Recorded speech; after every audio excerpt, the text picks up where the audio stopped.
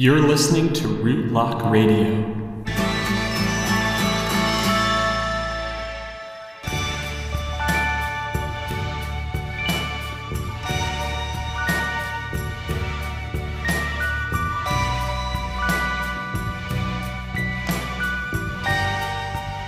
Hello and welcome to Rootlock Radio, a podcast for uncloaking, learning, and exploring the tarot cards.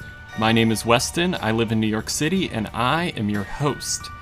In today's episode, we'll continue our exploration of the cards of the Minor Arcana by taking an in-depth look at the suit of Pentacles. Then we'll talk a bit about tarot spreads and what makes a good spread, as well as how you might go about creating a spread of your own. And then I'll give a demonstration of a spread that I came up with based on the ideas that we've talked about the 4 elemental energies. So let's get started. Thank you so much for listening, and I hope you enjoy this episode of Rootlock Radio.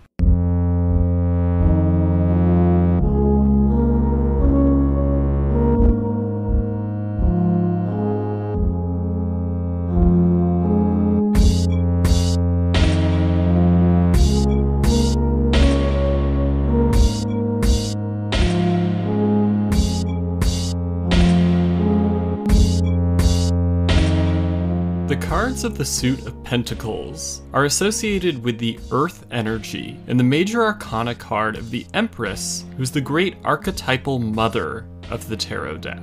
When you think about the cards in the suit of Pentacles, you want to think about words like grounding and stability and the things that make our lives feel like they have a stable foundation to them and that we can from there thrive in other ways.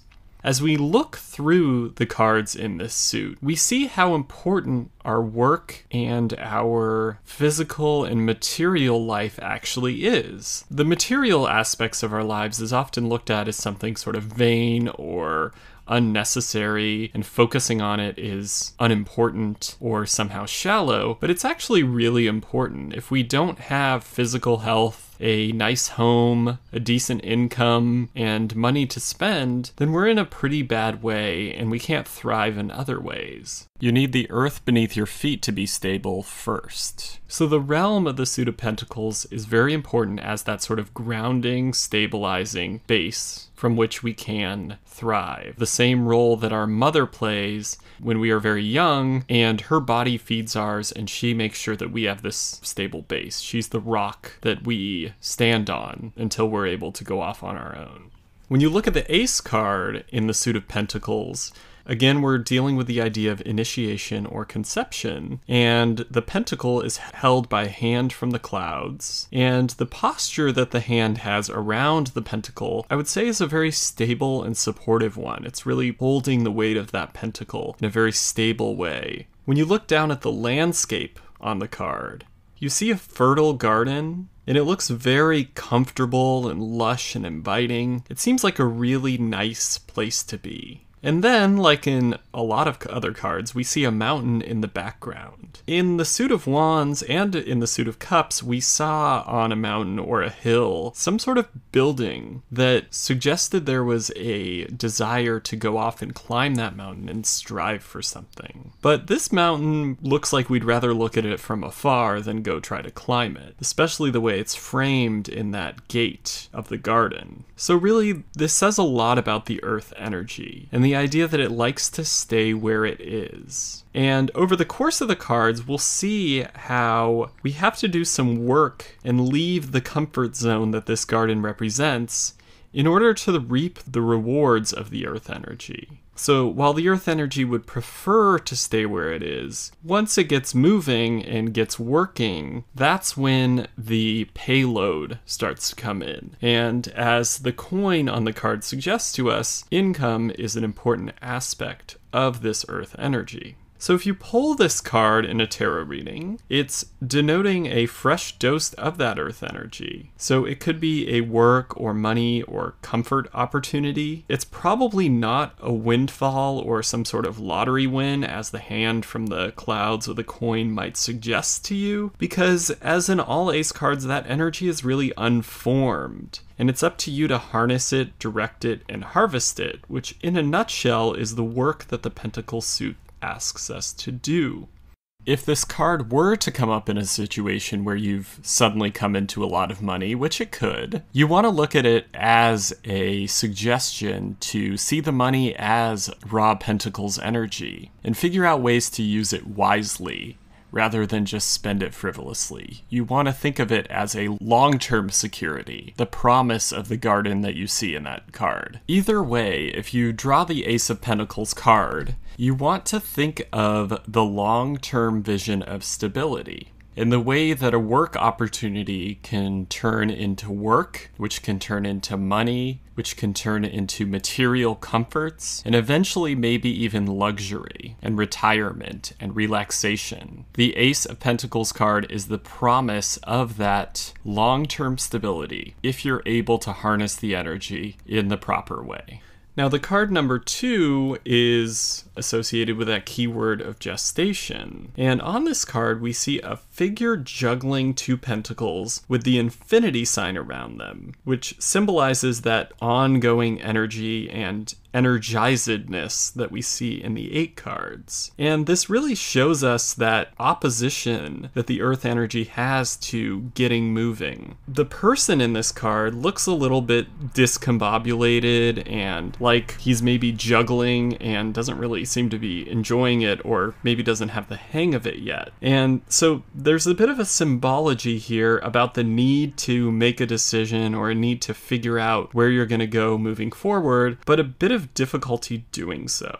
And because the earth energy likes stillness so much, and gestation of the number 2 suggests that there's imminent movement ahead, there's a destabilizing of the stability of the earth energy through this need to move forward. In the background of the card, we see these boats on this crazy swelling water, and it shows us just how discombobulating and unsettling and maybe emotionally destabilizing movement can be for that earth energy. So if you draw the number 2 of Pentacles in a tarot reading, it denotes something like the need to make a choice, particularly about earth energy ruled things, and being a bit plagued by indecision or resistance to this forward motion. So it could be something like when you have that time where you're trying to figure out what to do with yourself next. Maybe you've finished a job or graduated from school, and you just really feel at a loss of what to do, but you know you have to do something. That's sort of the energy that this card is denoting. This discombobulation and juggling without having the hang of it. This person's not totally terrorized by the situation,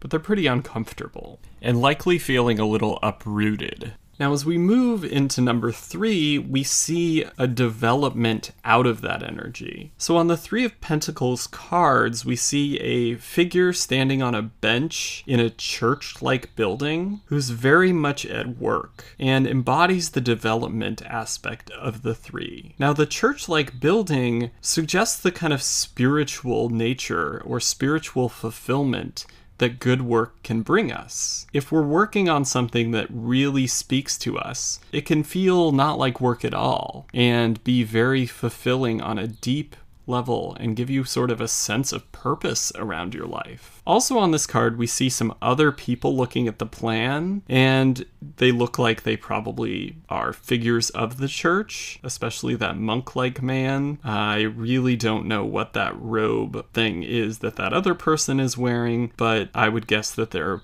associated with the church as well. And these people are holding a plan, it looks like, for the work that the figure in the card is doing. And they seem to be approving of the work that they commissioned him or her for. We also see an upward triangle of pentacles hovering above a downward triangle with a flower in it. And this carving seems to be the sort of artisan work that this person is doing. But when we see an upward triangle paired with a downward triangle, it denotes a balance between fire, which is the upward triangle energy, and water, which is the downward triangle. And so this card is speaking to that balance between action and meditation that we're trying to find. So we've really come a long way already from the 2 card, and we have this calm, serene, steady, and spiritually fulfilling work that's permeating the imagery of the card.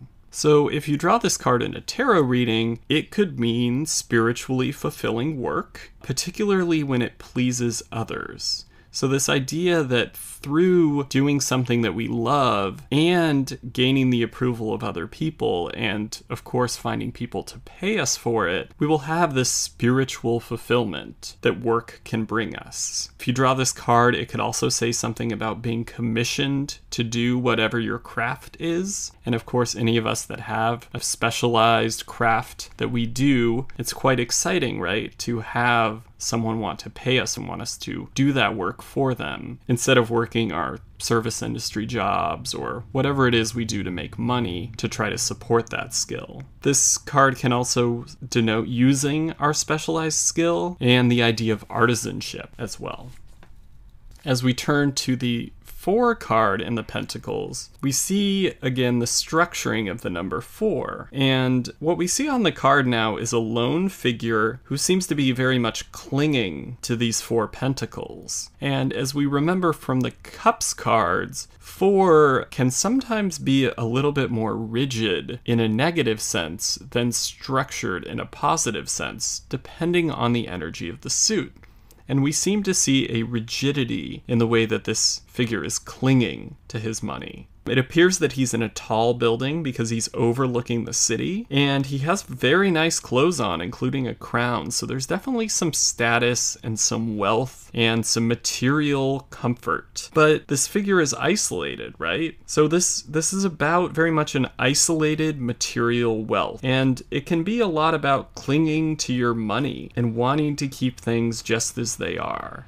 When you pull this card in a tarot reading, it speaks of sort of a tight-waddedness or stinginess, or a clinging to your work and your money, particularly in an isolated way. It can also say something of a resistance to spending or sharing, and the idea that you want to keep that money and hoard it to yourself. There's a bit of an insecurity in this card around losing the work or losing the money and not letting that money flow. So in order for money to serve its purpose, it needs to be spent and flow through society and our economy. But the stuckedness of the earth energy, particularly combined with the rigidity of the number 4, causes that money to get stuck and for a person to keep it to themselves and be sort of afraid of spending it, which is where we get that idea of the stingy rich person. The number 5 is a number of transition, and it looks quite different from the previous card. In fact, on this card, we have kind of exactly what that figure in card 4 was fearing. So we see 2 decrepit and destitute figures. They're cold, walking through the snow. At least one of them is injured on crutches, and they're basically barely hobbling along, so their physical health is really in disrepair. But there's a bit of a promise in this card, and that comes in the church window that seems to contrast the really depressed imagery in the rest of this card. Much in the same way that in the 5 of Cups card, the 2 upright cups and the bridge across the water gave us a promise of how to get out of the grieving situation. The stained glass in the church window gives us a promise of how we're going to get out of this decrepitude that we see in the 5 of Pentacles card. If you look closely at the church window, which features 5 pentacles, they're also surrounded by stained glass imagery of the abundance that we saw in the garden in the Ace card. So there's a suggestion here that when you're in this decrepit and destitute situation, you can turn to society and its institutions to offer you support when you have nowhere else to go. So there's a bit of a reversal happening, a learning experience from the situation of card 4, where we saw such isolation. We learn that in order to be truly secure financially and materially, we need to integrate ourselves into a greater society and understand that society's role is to take care of people who are maybe having a bad moment. So if you draw this card in a tarot reading, it could mean something like poverty or challenges to our bodies and our health, so injury or illness, any sort of thing that takes you out a little bit.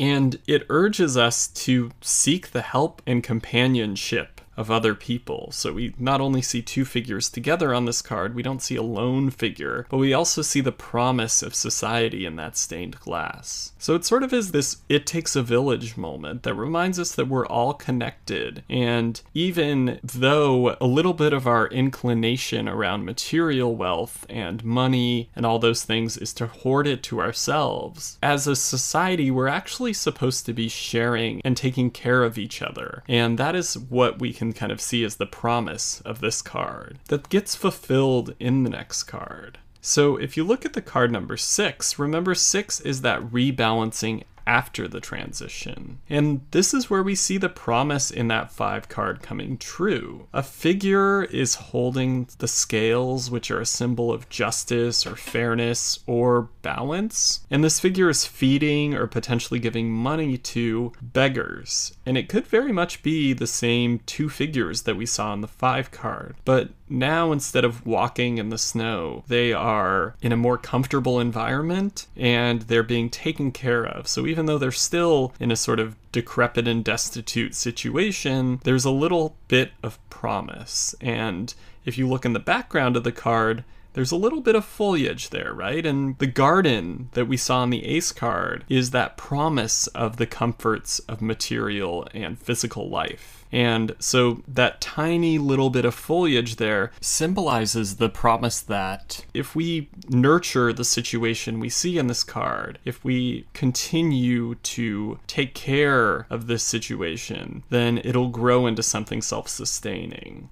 So we can see in this card how if society helps, we can find our footing again. So it speaks a little bit of the necessity and the beauty of philanthropy, or the share the wealth attitude, or things like social programs that take care of people and help them to get back on their feet. And though the posture here suggests that there's a power dynamic, right? The man who's handing out whatever it is these less fortunate people are receiving is above them. Those scales show us that there's a balance coming back into play here, and that by redistributing the resources that this person has, he's able to help bring a greater balance into the world of the Pentacles. So if you draw this card in a tarot reading, it's speaking very much of receiving outside help in something, particularly in money or material matters, or if you have the resources, of giving help to those who need it. And it can speak to the redistribution of wealth or philanthropy. So if you get this card and you're doing pretty well, then you might want to consider giving to someone or finding a way that you can help people who are less fortunate than you. And it sort of suggests this idea of rebalancing within the class system, of redistributing wealth in ways that actually will help to get those that are less fortunate back on their feet. So if you draw this card, you really want to see which side of the situation you're on. If you find that you're struggling, it's asking you to put yourself out there and try to find the help you need and not be afraid to ask for it. And if you are doing very well, it's saying that the right thing to do would be to turn around and help the people that need it.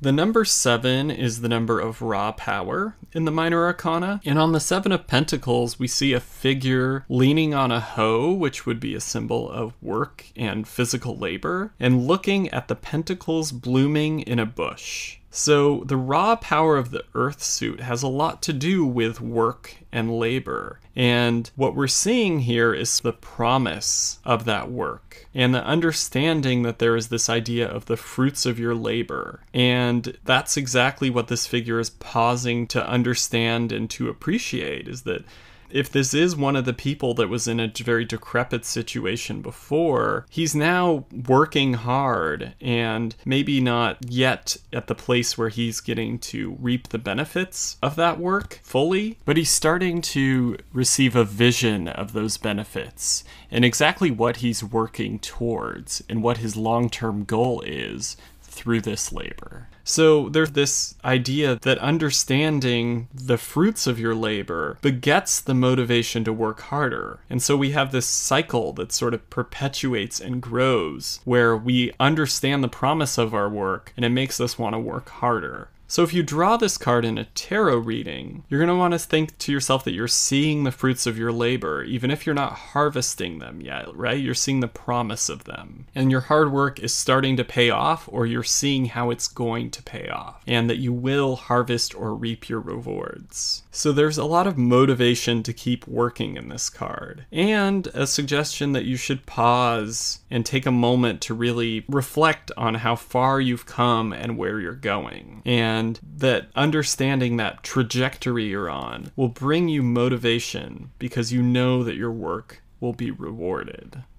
And this leads directly into card number 8, where that motivation is energized, right? This person has an understanding. They have a vision of what their work is going to bring them. So they're really motivated and energized to work hard. And when you look at the figure on the card, you see a person sitting on a bench just laboring away. He or she is carving out these pentacles, and the idea that there are several pentacles already hanging on the wall and one on the ground suggests that this person has been very productive and is in their workflow and moving right along and getting things done and being very highly productive about it. But we also see that they're set away from society, right? The buildings are far in the background, and there is a path to the building, but it doesn't look like anything that this person is interested in or focusing on right now. So what we're seeing here really very much is the result of that motivation that manifests in the 7 card, as well as the idea that productivity can be an inherently isolating experience, and that setting yourself apart from society can be necessary in order to achieve maximum productivity. And so if you pull this card in a tarot reading, it's denoting this high motivation and productivity and working hard and being in the flow of work, but maybe also kind of being on your own and turning away from society and your social obligations in order to have a time of very high productivity, because you know from the 7 card that it's going to pay off. Now, as we move forward here, we're going to see that there's a lot of echoing of the later cards of the Cup suit in the Pentacles suit, but it's more about physical work and wealth and income rather than that emotional fulfillment. But there's a very similar underlying idea here. Remember, in the end of the Cup suit, there was an important turning away from society in order to work on your deep emotional stuff, whether it's going to therapy or exploring your own spirituality or figuring out whatever it is you need to figure out inside that will allow you to open up to that deep fulfillment that comes from being with other people. And here's a similar thing where we're turning away from society and turning away from other people in order to be highly productive and to work hard and to focus on our work. And that ultimately that will lead to something very fulfilling. But when we turn to the 9 card, it hasn't happened quite yet. So again, 9 is a number of attainment and reflection. And what we see on this card is a figure in very luxurious clothing in a grape garden. And this suggests very much a life of luxury and wealth. And this person has attained the rewards of hard work. Their hard work has brought them a very comfortable and luxurious situation. And it's almost like it's a return to the garden in the Ace card, right? So we've had to go off and work really hard over the series of the last few cards, but the promise of that garden has been fulfilled. However, this figure is a lone figure. We see this person by themselves, which is always something noteworthy in the tarot. And furthermore, they're holding a hooded bird as their only companion, which is a symbol of the idea of captivity and the stuckness that the earth energy can bring even when you are facing success. Typically, a bird with its flight represents freedom, but this bird can't fly or see. It's in captivity. So this person is put in captivity by their own success and life of luxury. And it's sort of that idea that money can't buy you love, and you can have everything. You can be very, very comfortable and have all the luxury that you need, all the great food, beautiful garden, a beautiful home, and a very beautiful, beautiful life. But there's still something missing if you're alone. So this card a little bit echoes that 4 card again, right? Of isolated wealth. But here it's more of a retirement energy. You've stopped working and you're living this very luxurious life, but you're still alone. So if you draw this card in a tarot reading, it's saying something about the very luxurious energy and potentially comfort and wealth, and this leisurely feeling in your life, but also an isolation paired with it. Sometimes the richest people are the loneliest, and that's because they've isolated themselves from other people in the process of making material wealth such a priority. So as we understood in the previous cards, especially the 5 and 6, there's an important aspect of being a part of the fabric of society in the Pentacles cards. And the idea that you don't want to isolate yourself because you're trying to hoard your wealth. And that's even true when you're in a very luxurious situation. Even though you have much more comfort, you don't have that ultimate comfort of people to share your life with. So as we move to the 10 card, where we sort of reckon with the universe, we have a very similar wealth and luxury scene to the previous card. But we have this strong presence of a multi-generational family. And it says to us that wealth and material comfort can bring profound steadiness when it's combined with positive family relations. So we can have this multi-generational feeling of just stability and steadiness when accumulated wealth is the baseline that stands beneath that family. We can see this old man sitting in the corner, and he is symbolizing that positive patriarchal role of the provider. He seems to be the source of the material comfort for those younger generations. And his presence both denotes the material comfort and the wealth, but also he has this very rock-like steadiness that seems to anchor the scene. And of course we want to look at the role that he's playing as an archetypal one. It doesn't have to be the old man or the patriarch of the family, or even a family at all that provides this for other people. What we're really seeing in that archetype is just a person, anyone, who provides the material and financial stability for a group of people around them whom they love. So if you draw this card in a tarot reading, it's speaking of that family wealth, of the multi-generational ability to take care of one another, and the solidity or safety net that family can provide, or even chosen family can provide. Because of course, in the modern day, whenever we see family in the tarot card, we also want to think about how the idea of family has, in many ways, and for many people, been restructured to really just mean the people that they're closest to and choose to spend their lives with. And in this card, we see kind of that the payoff of a life of labor is seeing those later generations flourish with the secure base that you provide them with. And a lot of times, people that immigrate to America say that this is their main motivation for working, is they want to provide a better life for their children and their grandchildren. So they move to America and they work very, very hard. So if you pull this card in a reading, it could be encouraging you to work hard in order to provide for others, or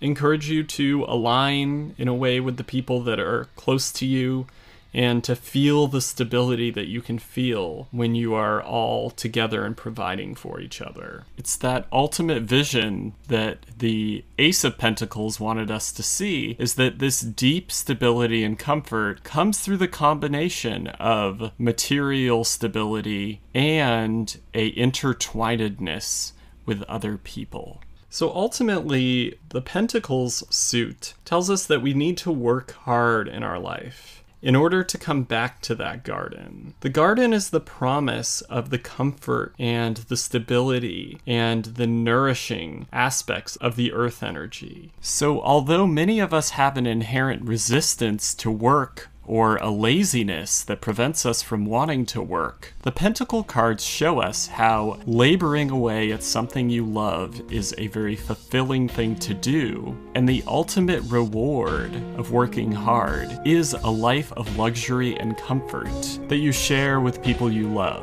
And if ever there's a time to truly revel in your laziness, that's probably it.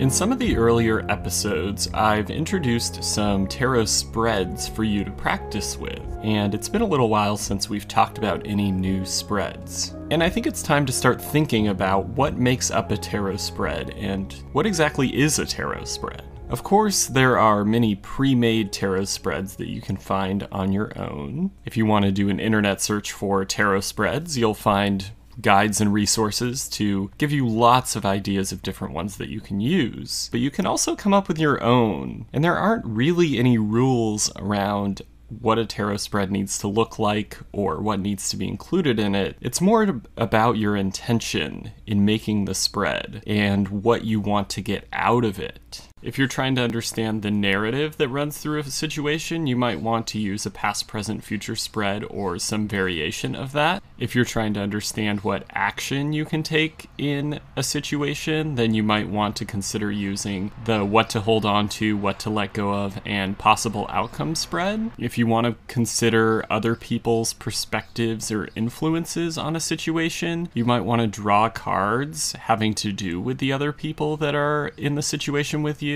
And just overall, what you want to do is consider what you're trying to get out of the tarot reading and what factors are most important to you in understanding whatever situation you are reading about. So there are a few different ways that you can approach making a tarot spread, but one thing you really want to think about is just in the same way that a minor arcana card is an intersection between the energy of the suit and the energy of the number, the placement that a card lands in a tarot spread is another avenue of energy that intersects with that card. And this further modifies the meaning of the card and what meaning you can discern from that card in this particular tarot reading. So for instance, a card that shows up in the past position has a different meaning to you than it would if it showed up in the future position. Because something in the past is affecting you but is finished and cannot be changed. But something in the future you still have an ability to change or at least influence the outcome of, which is the reason that I personally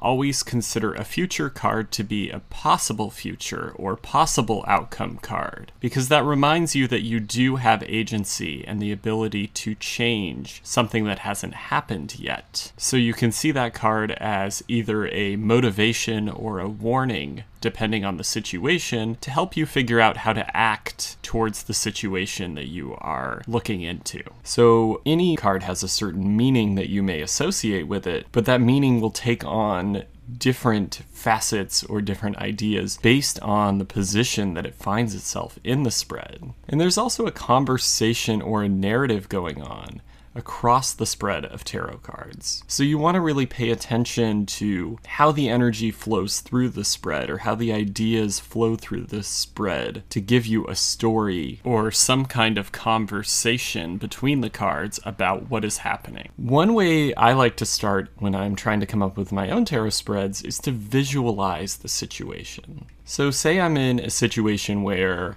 I feel like I have a goal I want to accomplish, but I'm having trouble getting there. I don't really know where to start or what to do, and I'm feeling overwhelmed by this goal. Maybe I'll want to pull one card in the position of me where I am right now, one card in the goal that I'm trying to achieve, and then put a card in the middle and call that card the obstacle. And then I can really see the narrative ahead of me of where I am, where I want to go, and what's standing in the way. And maybe that will help me to figure out what I need to do to actually overcome that obstacle and achieve that goal. Another place you can look when you're trying to create a tarot spread is within the tarot itself. Because over the course of this podcast, we've been unveiling a lot of the systems that lie beneath the tarot cards and help to determine their meaning. We've seen within the tarot many ways that narratives can unfold, that different energies and ideas can intersect with and influence one another,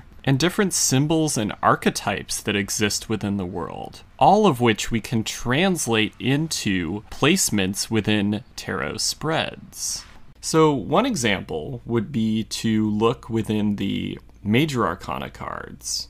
As I mentioned when we were talking about those cards, there are a lot of little 3-card sequences that could help you to think something through. So if, for instance, you're in a situation where you feel stuck in a rut, maybe you would think about the Devil, Tower, Star sequence that we kind of labeled the divorce sequence in the major arcana. And you would pull a card that sort of represents the what's chaining you aspect of the devil. And then you'd pull a card of what needs to collapse for the tower. And then you'd pull a card for what is the reward for the star. And that could help you to figure out what you need to let go of and what needs to sort of fall apart or fall down, like the tower card, and what reward is waiting for you on the other side, represented in the star card, that will help motivate you to let go of the situation that you feel stuck in. So again, looking in the major arcana cards, there are lots of little narratives happening that might help you to figure out some momentum in how you're going to move forward in a situation.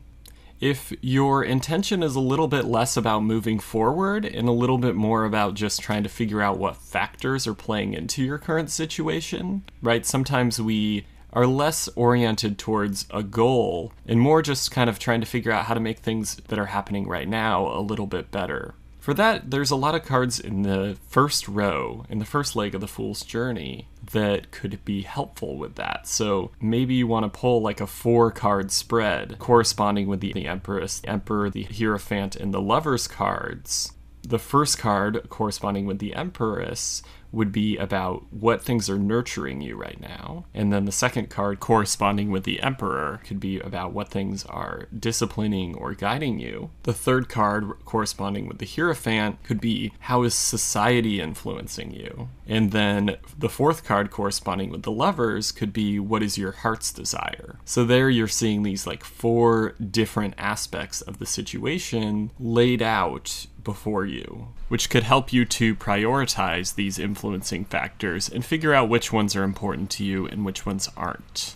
And one other place to look would be at the 4 elemental energies, right? Because each of these elemental energies correspond to very specific parts of the whole picture, right? So the fire is the passion, the water is the deep feeling, the earth is the groundedness, and the air is the intellectual. So again, if you're facing a situation that you want to just kind of understand what elements are at play or what factors are at play, you could draw a 4-card spread in the form of a cross that corresponds with each of those elements. So I'm doing one of those as a demonstration right now. What I've pulled for the fire card is the major arcana card, Judgment. What I've pulled for the water card is the major arcana card, the Wheel of Fortune. What I've pulled for the earth card is the 4 of Wands, and what I've pulled for the air card is the 7 of Pentacles. So what I want to do is kind of think about how the realms of our lives that each of the elements relate to or rule are showing up in each of these cards.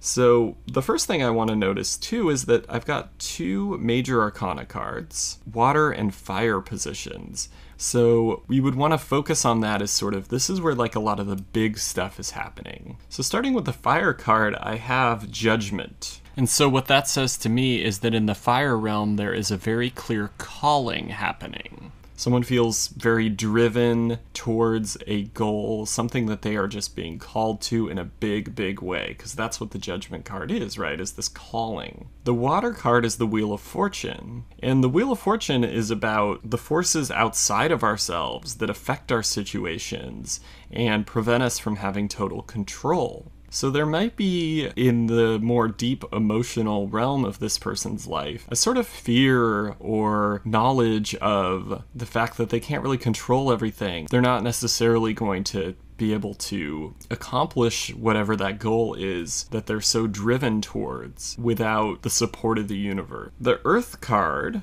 which corresponds to what nurtures and grounds you, is the Four of Wands. And the Four of Wands is very much about people acknowledging and celebrating you and your accomplishments. So what I'd want to say to this person is that you really need to pay attention to other people's reactions to you. You get a lot of grounding and stabilization through other people accepting and acknowledging your accomplishments. So don't shut other people out. Make sure that you share your experiences with other people, because this is going to keep you stable. And then for the Air card, I have the Seven of Pentacles. And the Air, of course, relates more to the intellectual, the mind. And the Seven of Pentacles is a card about understanding and seeing the fruits of your labors coming to be. So this card might say that the intellectual part of this person is very tied to results. If they don't see results coming along, then they're not going to believe that any progress is being made. And because that's such a logical way to approach something, it fits well with this air position in the spread. So this person needs to acknowledge that the logical part of them is very results driven, and that they need to kind of maybe set some goals for themselves, some very concrete goals, so that they can see and track their own accomplishments and really see the fruits of their labor helping to motivate them to move forward. So overall, this spread, I think, is very motivated, with a little bit of self-doubt in the emotional realm. But as long as they can share their accomplishments with other people and see that other people acknowledge and celebrate what they're doing, as well as set concrete goals and see the results coming in a logical way, they will be able to make the most of the situation, considering the four elemental energy realms. So basically all I've done here is created a spread corresponding to the four elemental energies and what I know about them, and then read each of these four cards with the realms of our lives that the elemental energies rule in mind. And so if you want to use this spread, of course, go ahead, but you might also want to think about how you see the tarot and different things that jump out to you, and you might be able to come up with some really cool spreads on your own. And if you do, I'd love for you to share them with me.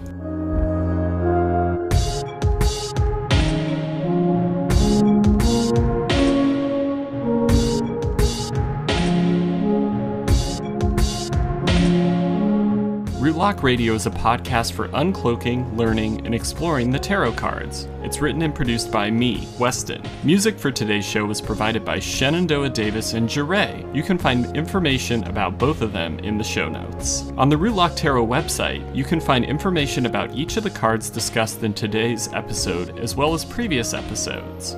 You can find that at rootlocktarot.com/podcast. Also on the Rootlock Tarot website, you can now sign up for my email list. I'm brewing up some ideas for online and in-person classes and workshops, so if you're interested in that, please sign up to stay up to date. I promise I won't crowd your inbox with a bunch of unnecessary emails. No one likes that. The sign-up form is at rootlocktarot.com/contact. You can also follow me on Instagram at rootlocktarot. I'll always announce those kinds of things there as well. Thank you so much for listening, and I hope you'll join me next time for Rootlock Radio.